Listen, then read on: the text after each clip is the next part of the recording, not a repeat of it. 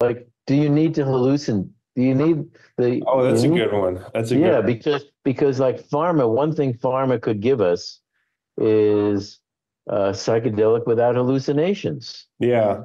Yeah. I'm very excited to find out. There's at this point really just preclinical data.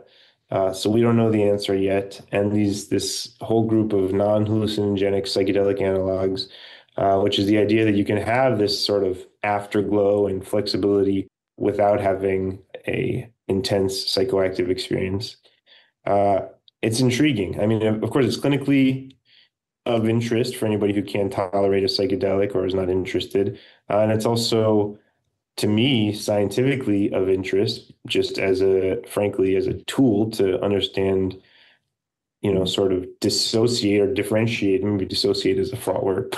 Dissociate the acute drug effects from the lasting effects, to answer some important questions about what is causing the clinical benefit, So I'm very excited. I think that's another thing that in the next year or two, you'll start to get some really good answers emerging. Yeah, I like that.